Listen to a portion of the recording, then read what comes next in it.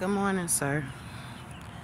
Now I know that video that I made talking about your boss shocked you. But really, what really should be shocking to you is that woman that you just broke up with or whatever just happened.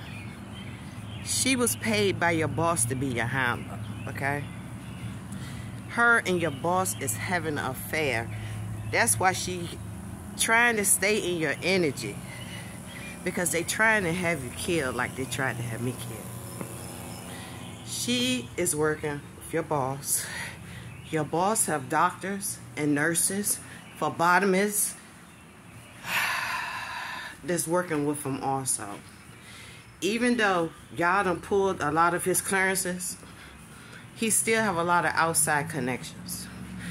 The doctors and nurses involved in my cases also is working with him. If you go back and look at my videos, even the ones that they shadow banned and blocked from last year, I said in my video about the kids that's being molested, okay? And about the kids being chosen. That's why they did them the same way they did me as a kid. They tried to break me down by raping me and all of that. That's how they try to tear you down. Now, right now, these kids is in danger. They trying to kill that little boy to keep him quiet. I know. Because they have tried, they done did so much stuff to me to try to turn me down. But this right here is pulling on my heart, sir. I need you to get help for them kids.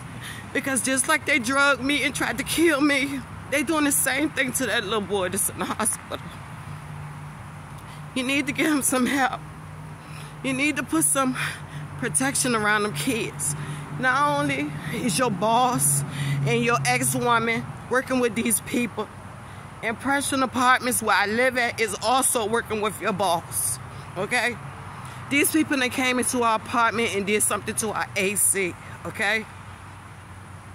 And now they're saying it's what is it, antifreeze or whatever that shit that they Freon that they put in there is contaminated. All of these people, the nurses and doctors, is being paid to drug them kids slowly. I need you to help them kids, please. And the crazy thing is that that's what they do. Just like Earl White was my handler, Larry White is his handler. Okay, it's crazy how they use people that's close to you and your family members or your loved ones and my family members. But this man is sick. Get his laptop, his personal laptop and his work laptop. This man got crimes that he done committed and crimes that he done been paid for that y'all don't even know about. Not just my case, other cases. This man have been doing this stuff for years to people. Tina Vick, Mayor Price, Howard Gwynn, all of them is in cahoots with this. This morning when yesterday when I was at work, a police car, policemen sitting outside my job, policemen coming inside my job. But yesterday, unit is a SUV, the number is 5189, okay? Yesterday, he was sitting outside my job, okay, on the phone. Then, once he noticed that I seen him, he made sure that he drove around and let me see that he see me seeing him, okay? Not only am I being gang stalked at work, I'm being gang stalked. They even planted people out here where I live at. It's a white Hyundai with the tags Bronx on it, okay?